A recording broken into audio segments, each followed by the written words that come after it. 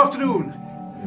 I come to you from the breakfast room of All Saints Rectory here in Newton Heath on the day that victory has been declared in Europe. The German High Command will at once issue orders to all German military, naval and air authorities and to all forces under German control to cease active operations at 23:01 hours Central European Time on the 8th of May 1945. And I expect to see you in church on Sunday at 8 o'clock for matins and sung matins at 11 and Holy Communion at 12. Gosh, this is terribly loud. Mrs. Bunn, how do you switch it down? Mrs. Bunn? Mrs. Bunn, how do you switch it down? Hello and welcome on the 8th of May 2020. I thought it might be a bit of fun to do a piece as it were in 1945. Well, you'll have seen how that worked out if you've made it this far in the video. Yes, it's true, VE Day, Victory in Europe, is today. But in fact, the military forces of Germany had surrendered the previous day. And so the words people heard over their radios this day 75 years ago were as follows.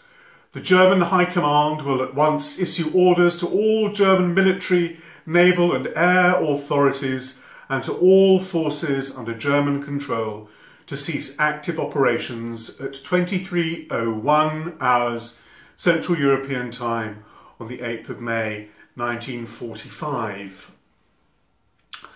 Well, how different things are now 75 years later. My tea mug shows what All Saints was like 75 years ago. You'll see just on the other side of All Saints Street there is what was the school and the institute, where now we have the Peace Garden. So perhaps on your daily exercise you can walk or jog there, pause for a short space of time and say thank you for the peace we've had in Western Europe since that time. But sadly, peace wasn't quite so true for other countries that are now part of the European Union. That was the case for some time, but there is peace now. Quite simply, war and violence is what happens when the talking stops. And when I was in primary school, we were encouraged to have pen friends in European countries. And my hometown of Norwich was twinned with Rouen in France, Koblenz in Germany, and Novi Sad in what was Yugoslavia and is now called Serbia. And the idea was to keep the younger generation of people talking across international boundaries. But as I mentioned, there was quite a bit of trouble in what was Yugoslavia, and I lost touch with my friend in Novi Sad for a number of years. But thank goodness now there is peace. Now, I didn't know this until quite recently, and I was slightly surprised to find out that Manchester is twinned with Wuhan in China, where it's believed this ghastly virus came from. But let's not blame the ordinary people who are surely not responsible for this terrible virus we believe began there. And Manchester's also twinned with Chemnitz in Germany and St. Petersburg in Russia. And we also have links with Los Angeles in the USA and Cordoba in Spain. So what do you know about your brothers and sisters in other parts of the world? Let's keep talking, because you young people are the future, and you don't need to do it by writing letters and sticking them in the post, because it's possible these days and safely to do it electronically via WhatsApp or Skype or even Facebook Messenger on the video setting if you are supervised appropriately. Well, at the end of the Second World War, this country had been in lockdown for 6 years. Children from the industrial towns and cities like Manchester, many had been sent to the country for safety, separated from their parents and immediate family. And my dad was one like that. He was raised in London.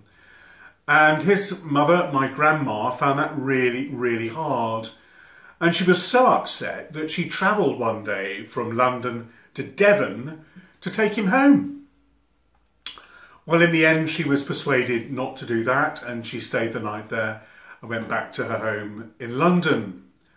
Just as well, perhaps, because there had been an air raid shelter the previous night, and her neighbour's house was completely destroyed, and Grandma's house had been badly damaged.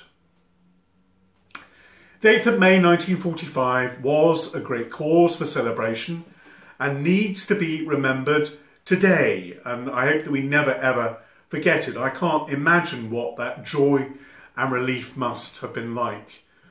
My mum was in London on the day that this was announced, and she was there with some of her girlfriends. She lived in North London and made the journey into the centre of the city to be there for all the jollification. But let's not forget all those who lost their lives on whichever side of the war they were on, and remember them. But the thing that makes me really very emotional and well up a bit is the thought of all those children waiting for Daddy to come home from the war.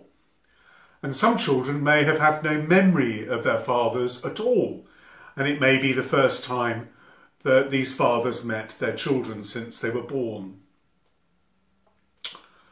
Well, how was your day today? What made you happy? What made you sad? Difficult in these times of lockdown as you think about what you're going to do tomorrow.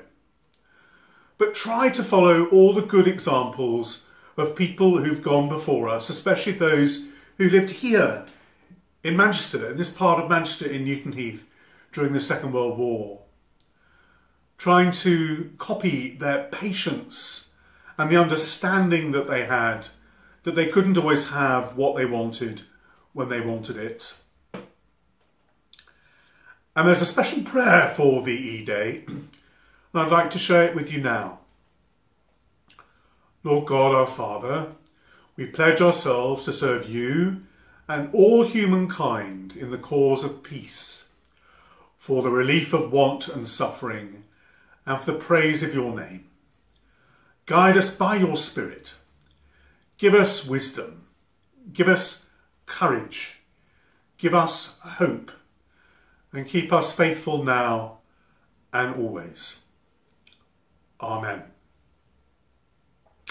And now, although my video editing skills aren't absolutely A1, I'm hoping that I'm going to play via the medium of Bluetooth a piece of music that surely you will all recognise. And I hope you have a happy bank holiday this time. And I hope you're able to be with as many people as you can be safely. And we thank God for all those who've gone before us, and we thank them for their sacrifice and for their example. You may know the words and you might like to join in.